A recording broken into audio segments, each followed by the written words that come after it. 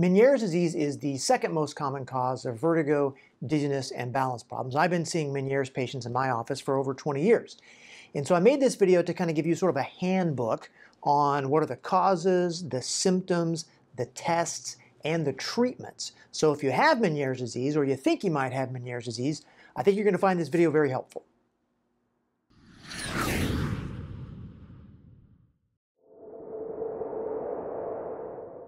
All right, let's start with the basics. So Meniere's disease is a condition sometimes called endolymphatic hydrops. We don't have to get into the physiology very much, but essentially what happens is you get an accumulation of excess fluid and thus pressure in your inner ear, and that causes a kind of crushing from the inside out of both your cochlea, which you use to hear, and your vestibular apparatus, which is like your semicircular canals and your otoliths.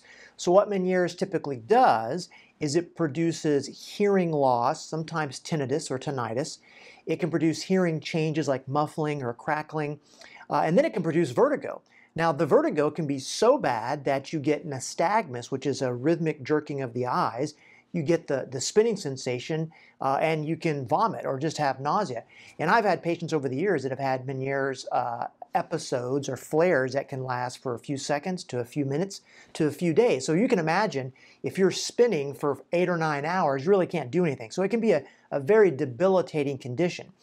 And over time, because of what we call the postsynaptic changes, or the changes that occur in the circuitry between the inner ear and the parts of the brain that process those signals, you can develop disequilibrium when you're not having a flare, balance problems and coordination problems, and generally just feel awful. So that's, in a nutshell, kind of very quickly what Meniere's disease does.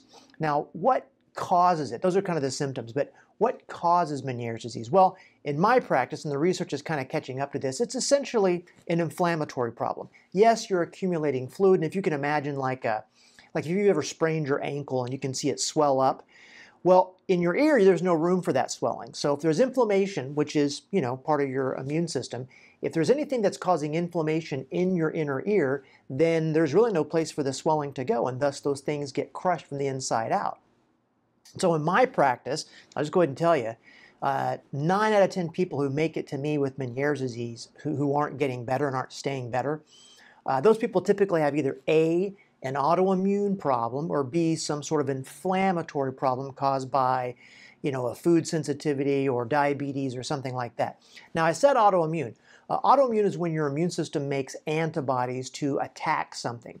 And in Meniere's disease, there are some people that get an autoimmune attack in their inner ear, but way more common, at least in my practice, is people have an autoimmune condition that's not in the inner ear, but the side effects of that inflammatory autoimmune condition are what's causing the problem in their inner ear. Now, there's a lot more things I could say about that, but I think for the purposes of this video, what I see more than anything is an autoimmune problem that's either not diagnosed, an autoimmune problem that is diagnosed, just not being treated effectively because they're still inflamed, or there's some sort of inflammatory problem in the body that's affecting the inner ear. For me, that's by and large how I've been working with Meniere's disease patients over the last 20 years and why I get generally pretty good results.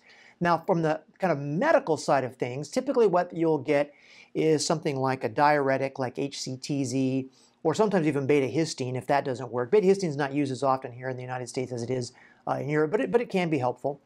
Sometimes you'll be told to restrict your sodium because, sodium causes water retention. Sodium is also inflammatory if you go above a certain threshold. Told to limit your caffeine. And sometimes if that doesn't work, they'll do intratympanic steroids, which they'll literally inject steroids into your inner ear. Now, why would that work? Well, steroids are anti-inflammatory. But again, where is the inflammation coming from? So that's kind of the typical medical treatment. In terms of the testing that gets done for Meniere's disease, usually you'll get some sort of a hearing test, and some doctors will say, well, if you don't have hearing loss, it can't be Meniere's. I beg to differ with that. I almost don't even care if that's what you're calling it, because if you have hearing loss and dizziness and vertigo, or hearing changes and dizziness and vertigo, pretty good chance it's that Meniere's type situation. And so what do we start looking for immediately? Metabolic problems, like what's going on with your immune system. And so from the medical standpoint, you'll get a hearing test. Sometimes they'll do what's called a VNG, or video nystagmography, where they put the goggles on you and they do different tests looking at your peripheral vestibular system. And sometimes they'll find what's called a directional preponderance during a caloric test, or sometimes the doctor will just say, hey, it sounds like Meniere's disease.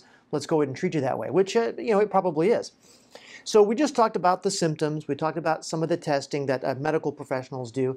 What do I do? Again, sometimes if the diagnosis isn't super confirmed, I'll do some of the V&G testing myself. In terms of the metabolic side of things, looking for what's going on with the immune system. So I do what's called a comprehensive lymphocyte immunophenotyping, and that's basically an immune system fingerprint test. We'll look for autoimmunity, doing multiple tissue antibody testing, and then we'll do all sorts of things like all the sort of regular stuff that no one seems to do in these patients, like looking at thyroid function and vitamin D and all these different nutrients, basically trying to track down where's the fire, right? And how do we put it out?